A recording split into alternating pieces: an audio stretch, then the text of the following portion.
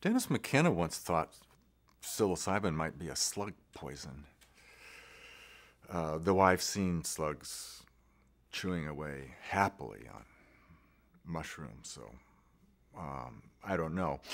Some think it may be defense to mess up insect predators.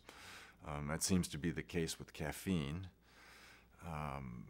some kind of an insecticide. Certainly toad venom, which is 5-methoxy DMT, will give a dog that grabs the toad and gets a spray of it in its mouth, will drop the toad, so they can be effective that way. Some think there's an ancient link in